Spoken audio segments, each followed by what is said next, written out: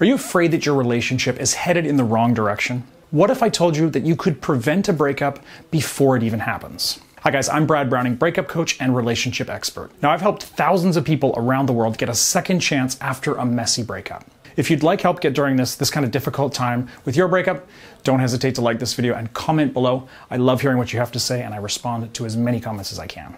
Now, I'm sure that I don't have to tell you that you're much better off taking steps to prevent a breakup than you are trying to reverse a breakup after it happens.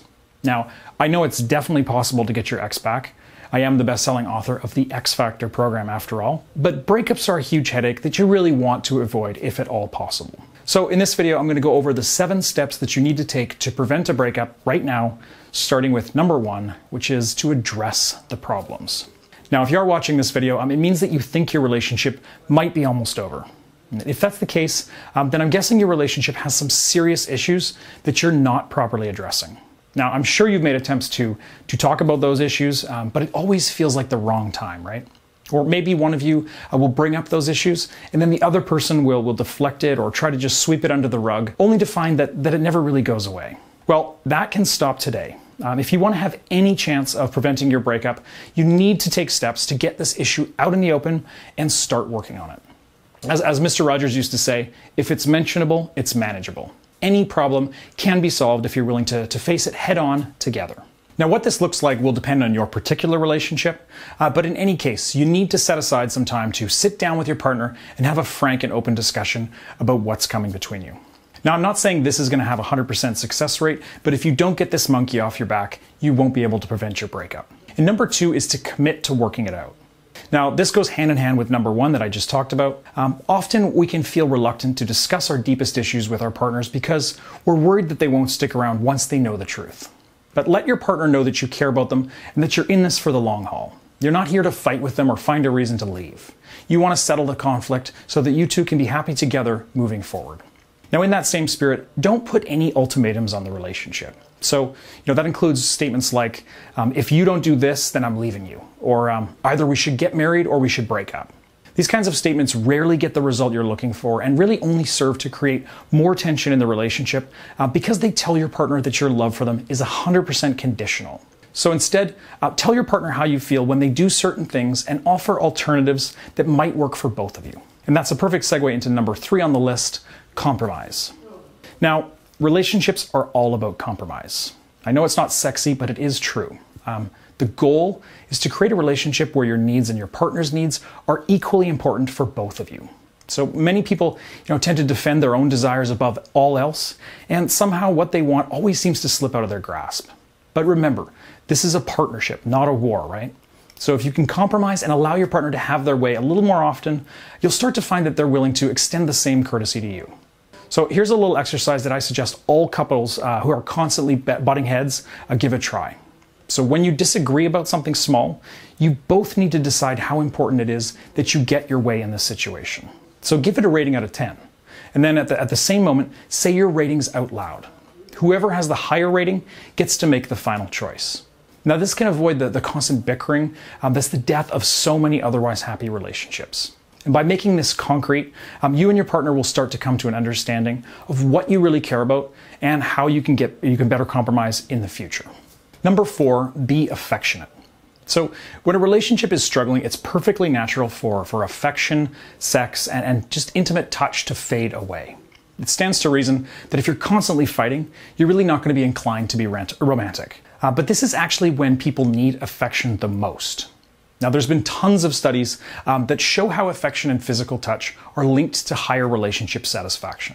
So you need to get to a place in your relationship where conflict doesn't get in the way of affection. Now, I'm not saying that you should, go in for the hug right in the middle of a screaming match. It's all about making space for genuine affection to shine through despite what else may be happening in your life or in your relationship. Now, this is going to help you both to remember that you're on the same team and at the end of the day that you still love one another. Number 5 is to take a breather.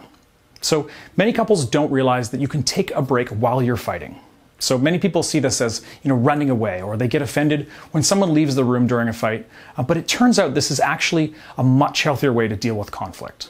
So as I always say, the idea that you shouldn't go to bed angry is just totally wrong. sometimes the extra time you spend thinking on an issue can make all the difference. And this is especially true if you're someone who says things that they tend to regret in the heat of the moment. So, think of it like honestly taking a timeout for adults. If you have kids, you know just how effective this strategy can be to kind of cool things down and prevent further escalation. So next time you find yourself getting into a shouting match, take a deep breath and then suggest putting a pin in the discussion until you've had a while to think about things. I promise you will be glad you did. Now, if you're worried that your relationship is heading for breakup, right now is the time to act. So head over to breakupbrad.com/coaching, sign up for my personal coaching service, and work with me one-on-one on an ongoing basis to ensure that you can rebuild a healthy relationship and avoid a breakup. Number 6, break the cycle. Now, relationships can easily get caught in a negative cycle where one problem creates another, and then all of a sudden something simple has spiraled out of control. Now, it often goes like this. Say your girlfriend or boyfriend isn't fulfilling your need for love and attention because, they're too busy with work this week. So in return, you feel less inclined to give them the positive validation that, maybe they wanted for some career achievement that they've just reached. So now you both feel like you're being mistreated. So the next time you have a date night together, neither one of you puts in the effort, and you spend most of the evening looking at your phones. Now this time that could have brought you two together really only serves to highlight the problems in your relationship, and so the cycle continues. But if you can recognize this process in action, you can be the one to break the cycle by treating your partner right despite how they may be acting in the moment. So this might feel a little unfair, but remember that you're trying to make this relationship last. Now, I'm sure there have been times, or there will be times, when you've been selfish towards your partner and they've still managed to put your happiness first and avoided falling into this negative cycle. And as I've said, the more you're able to go above and beyond for your partner, the more they're going to take notice and start to do the same. Now, this is the kind of cycle that you want to create, one where your happiness feeds off of one another. All right, and on to number 7, stop avoiding conflict. Now, fighting with someone you love is never a good time. And that's why we often avoid conflict at all costs. But rather than creating peace and harmony in a relationship, this usually just lets the problem, fester and become bigger and more unmanageable. So this is why you need to embrace conflict rather than avoiding it. See, conflict isn't just about the thing you're fighting about, because often, we tie conflict to our own self-worth. So that means that fighting with a partner makes us feel bad about the relationship, about our partner, and about ourselves. So that's why we need to change the way that we look at conflict, because conflict can actually be a method for understanding another person. So think of it this way. Whenever two people interact, conflict is inevitable because no two people are identical, right? We all have different behaviors, different wants, needs, expectations. So if you can keep calm and discuss this problem with that in mind, not only will you be able to come to a compromise, you'll also be able to use this conflict to understand what's most important to you and to your partner. And in the end, conflict is as valuable as peace because it really reveals our character, allowing us to fall for them all over again. Number 8, focus on yourself. Now, this might be counterintuitive to so much relationship advice that you hear these days, but focusing on yourself can actually save your relationship in certain situations. For example, many women that I talk to feel like they're the only one putting any effort into their relationship, and yet their partner is still pulling away from them. And this is a really common pattern in modern relationships. But the answer isn't to continue treating that other person like gold in hopes that they're going to realize how much of a catch you are and start doing the same. In this kind of situation, it's actually advisable that you pull away a little bit and start putting that energy into treating yourself properly for a change. And then in some other situations, it's not quite so concrete. The truth is that at the end of the day, the only person we have control over is ourselves. So if we find that we're constantly butting heads in a relationship because we can't get our partner to behave the way we'd like them to, then the solution is not to get more aggressive with them or to play any kind of mind game.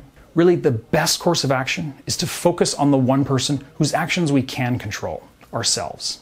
And that really means putting your own mental and physical health first before you try and tackle issues in the relationship. It's really easy to become so fixated on our relationships that we lose touch of other parts of ourselves and our lives. So turning inward just a little bit can help to break the cycle and put everything back into perspective. And that just about does it for this video. I hope you guys found some tools that you can use in your own life and your own relationship moving forward.